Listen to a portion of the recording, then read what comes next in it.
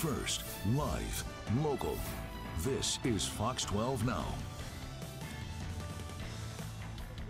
Hello everyone, this is Fox 12 Now. I'm Greg Nibbler. As always, we appreciate you joining us. We are live streaming at KPTV.com under the Fox 12 Now tab and our live stream that's generally on there. And we're also, of course, on all of the Fox 12 Oregon apps. So whatever device you have, you can download that, watch this show live, and watch it afterward as well.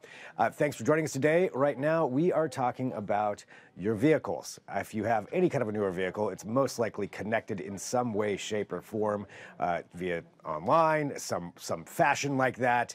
And a recent story came out about some Subarus that were found that they could be hacked. Now, I believe this problem has been fixed, but it's something that you should be aware of, and particularly here in the Northwest, there's a lot of Subaru owners. And generally speaking, though, all cars that are connected, there's some things that you should watch out for. And to talk all about this right now, I've got Tony Sabaj from Checkpoint. And Tony, thanks for joining us here. I kind of hit a few different points there in that intro, so to narrow that back down a little bit, would you mind, if you could, just tell us a little bit about this recent story about Subarus and what happened there? Yeah, so late last year, there was a gentleman named Sam Curry, and his mother bought a Subaru, and he told his mother, "Hey, I want to try and hack your Subaru because it's connected by what's called Subaru Starlink." No relation to SpaceX, Elon Musk Starlink, but that's the name of their connected car platform. And initially, what this gentleman did is he tried to hack the app that comes with it, and actually had no success. The app itself was fairly secure. And he started digging deeper into it and saw some links to like an admin portal that isn't supposed to be used by users. This is supposed to be used by admins of the system. So he went to that admin portal, and funny enough, he went on LinkedIn and searched for Subaru Starlink developers, found an email address, was able to get that email address, and then use the forgot password link within this admin portal that shouldn't even be available to the general public, and was able to reset the user's password by tricking the sort of two-factor authentication because it was being done on the browser and not on the server side, and was able to get admin access to the, as if he was an employee. And Wow. What he found was he had the ability to add himself to any Subaru's user account in Canada, Japan, and the United States without the user being aware of it. So he actually added himself to his mom's account and was able to unlock and lock the car, manipulate the remote start, so stop and start the car, and kind of, from a privacy information, was able to see every location that his mother has been in the past year, which is being stored within their systems. And then even called a friend of his that lives in a different state and said, "Hey, I'm going to hack your car." And he was able to, unlock and lock their car while their friend was on the phone. So what this really goes to show is a couple things is, connected cars present a security and a privacy issue. And even though there really wasn't anything that a Subaru owner could do to protect themselves against this, it had to be fixed by Subaru. Now, in this case, it was a good guy that found the hack, and he reported it to Subaru. They fixed the problem before it was publicized. So as far as Subaru is concerned, nobody besides this gentleman exploited it. But there's really nothing that the average user could do in this particular case other than constantly monitor what users are in their account, even though they weren't notified of it. So it really goes to show that when you have a connected car, not only are you giving up some privacy, and in this case, Subaru is keeping your location data for a year, that you are vulnerable to these types of attack.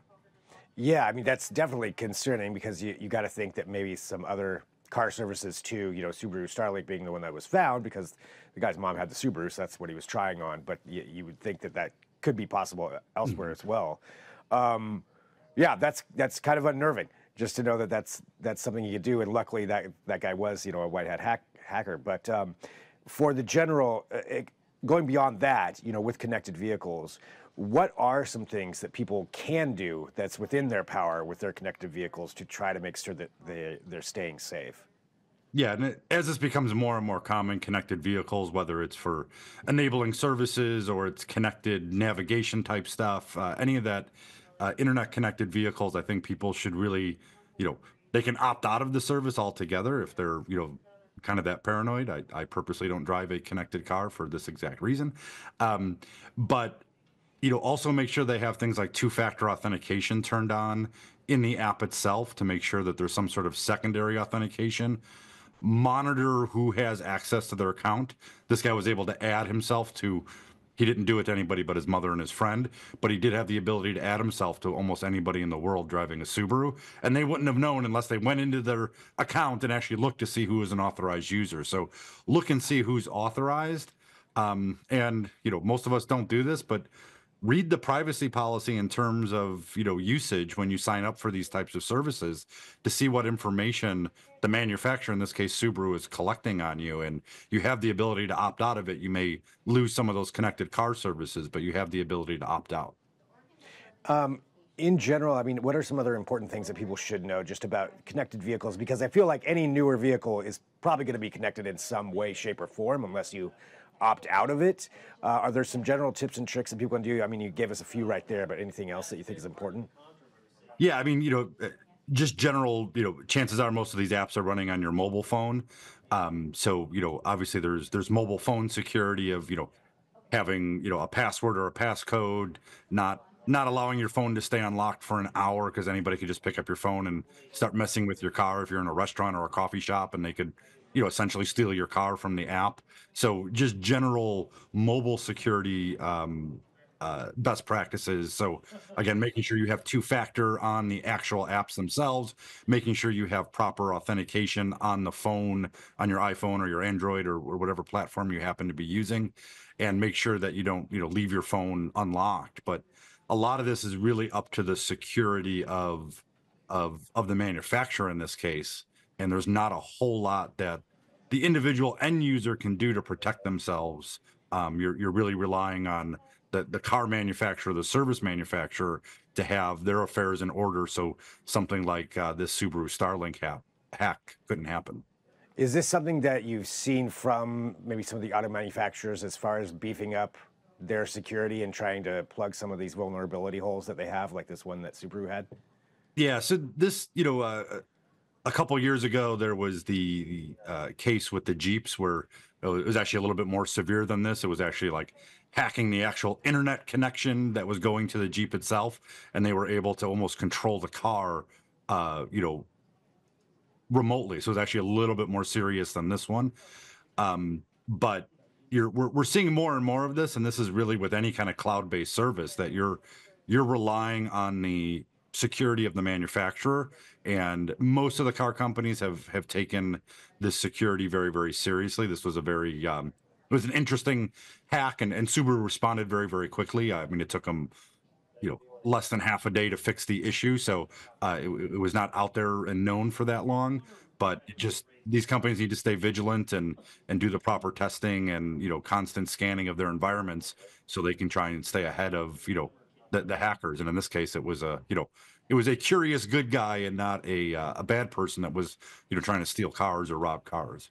Yeah, thankfully, it was this guy who was doing that, like you said. I mean, but the way we see more and more autonomy with vehicles and more of those capabilities in there, I mean, that's certainly something that's scary. And I feel like a lot of people do have that concern of can somebody just go in and hack my car and drive away with it. And as we get into more self-driving cars, this becomes not just a personal safety, but a public safety issue of if someone can control internet connected cars that are using real-time services to help drive the car, then they can actually cause real mayhem by controlling cars, like some of the scenes you've seen in the movies where hackers hack cars and they drive all over the place.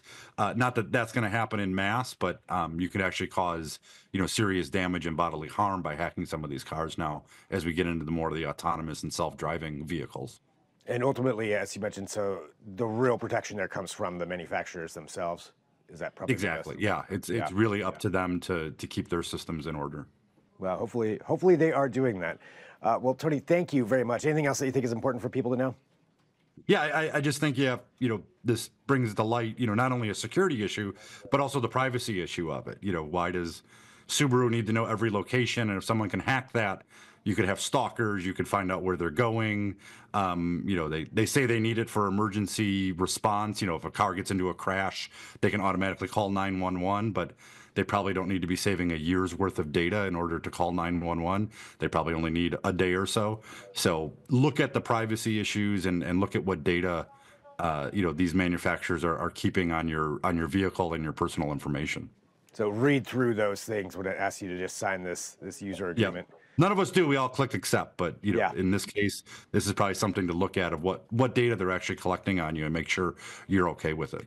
Yeah, I've got to get in a better habit of that myself. So this is a good reminder of that. Well, Tony, thank you so much. Always appreciate you joining here and sharing this information and getting this out there for people. And, you know, with this kind of stuff, it's always going to be ever changing and important to stay on top of it for everybody. So thanks for doing that for us. No problem, Greg. All right, and for everybody watching, this is Fox 12 Now. We are live streaming here out of the Fox 12 Oregon newsroom. If it's your first time watching, thanks. You can check out all of our segments on those aforementioned Fox 12 Oregon apps. So you can grab those on whatever device you're on. You can scroll through. You can find all of our segments and a lot of other things, too, of course, here from Fox 12 Oregon. But I will be back here throughout the afternoon. I'm Greg Nibbler. This is Fox 12 Now.